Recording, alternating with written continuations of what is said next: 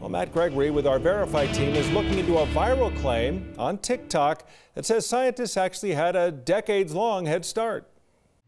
Our experts say that the TikTok video really oversimplifies the process for creating vaccines. In one sense, yes, the research and the technology for our current vaccines was developed decades ago, but at the same time, they both wanted to stress they're not the same vaccines.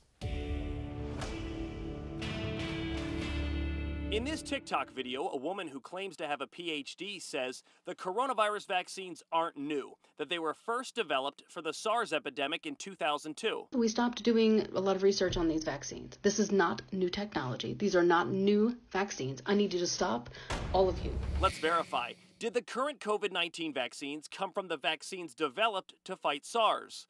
Our sources are Dr. William Moss, a vaccines expert from Johns Hopkins University, and Dr. William Schaffner, an infectious diseases expert from Vanderbilt University. Before the COVID-19 pandemic, there were two other coronavirus outbreaks that got international attention. In 2002, it was SARS, and in 2012, it was MERS. Yeah, they were both coronaviruses, and in both epidemics, drug companies created vaccines. Two went into phase 1 trials, that early step in vaccine development for safety and dosage, and then basically it ended. Why? Well, both experts say the viruses weren't as deadly and the epidemics were contained. But that technology was the beginning of studies, scientific studies, that led to the technology that we are using today for the COVID vaccine. Here is where the video is wrong. Yes, the Johnson & Johnson and AstraZeneca vaccines use a technology that was developed for SARS and MERS, but the Pfizer and Moderna vaccines do not. I do think that experience in developing,